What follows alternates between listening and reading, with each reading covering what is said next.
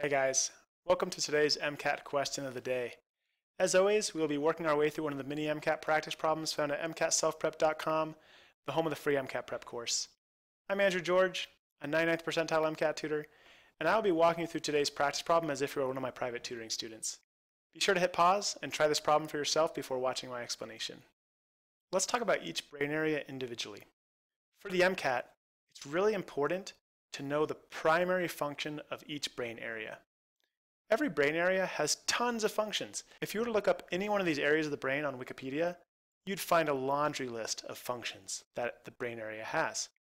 So instead of wasting your time memorizing all these long lists of functions for each brain area, just focus on the single most important function for each brain area, and you're going to be great on the MCAT. Let's start with answer choice A, the pituitary gland. In a previous MCAT video, I covered all of the important hormones that are released by the pituitary gland, both the anterior pituitary gland and the posterior pituitary gland. And out of all those hormones that are released by the pituitary gland, none of them have a significant role in hunger regulation. So we can eliminate answer choice A. What about the pineal gland? The pineal gland is responsible for secreting melatonin, which regulates your body's sleep-wake cycles. Does that have to do with hunger? Not very much, so we can eliminate answer choice B.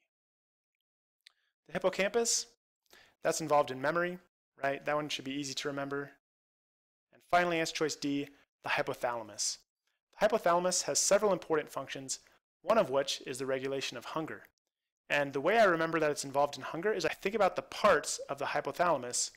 There's a lateral hypothalamus, and if this brain area gets destroyed, you're going to lack hunger.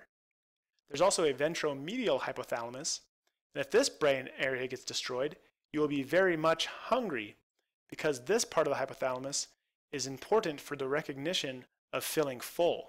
So using this mnemonic device, I can quickly choose answer choice D as the correct answer here.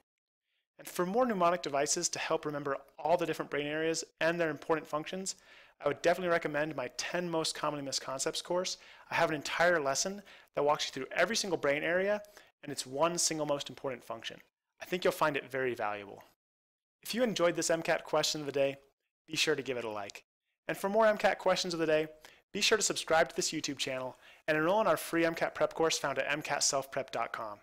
And if you are really looking to maximize your MCAT score, feel free to visit my tutoring profile page and request a free 10-minute phone consultation. I would love to chat with you about your situation and how you can maximize your MCAT score. I look forward to hearing from you soon. We'll see you next time.